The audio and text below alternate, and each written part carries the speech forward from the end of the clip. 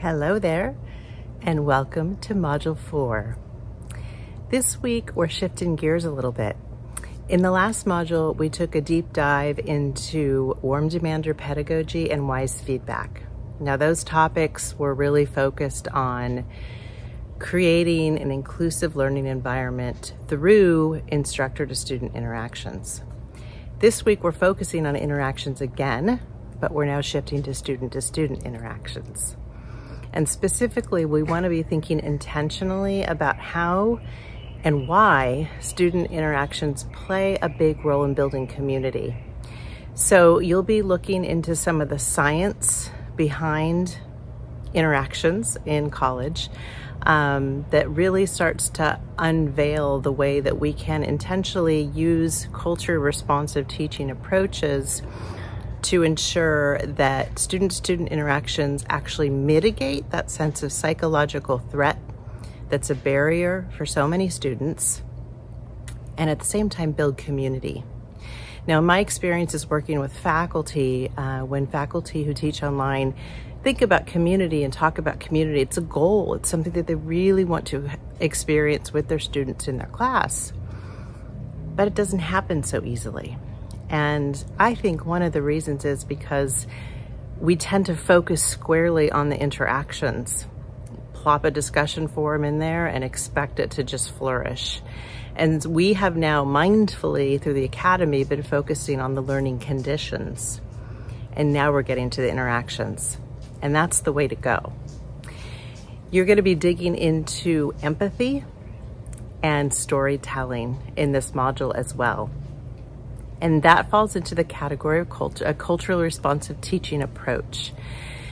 Zaretta Hammond, who is referenced throughout the Academy, she's the author of Culturally Responsive Teaching in the Brain, has a fantastic metaphor that has been really helpful for me. She talks about the brain as being hardware. It's like the computer. And culture is like the operating system or the software. And sometimes as teachers, we just think about giving our students information and expecting the brain to process it, but we don't think about the fact that that culture influences the way information is processed.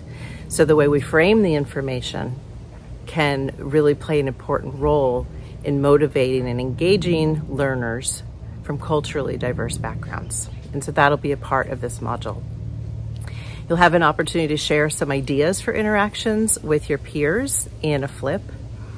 And, drum roll, you are going to be creating one student-to-student interaction activity in your sandbox using the Flip Canvas LTI. I want you to take a deep breath as you head into it. There are a lot of instructions. It's really not that hard, but we want to acknowledge that for some folks, it can be a lot. So you have a lot of support. The wonderful folks at TMI are here to support you in addition to Suzanne and I. So please know that, and please reach out to TMI if you feel like you need a little bit of additional support. Just keep that in mind as you head into this week and make some time and space for that assignment. After you have it integrated into your sandbox, you're actually going to record a screencast or a video tour of it. And we want you to frame that video tour in a way that it can be put right into your Humanizing showcase at the end of the Academy. So keep that in mind. We've got some tips in the assignments. It'll be a big time saver so that you don't have to record another video later on. So that's it for now. Oh, one more thing.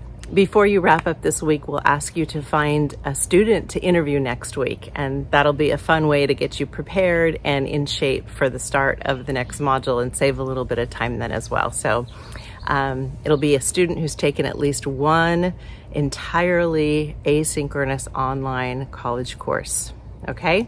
So think about that, and doesn't have to be a student now. Former student is fine. That's it.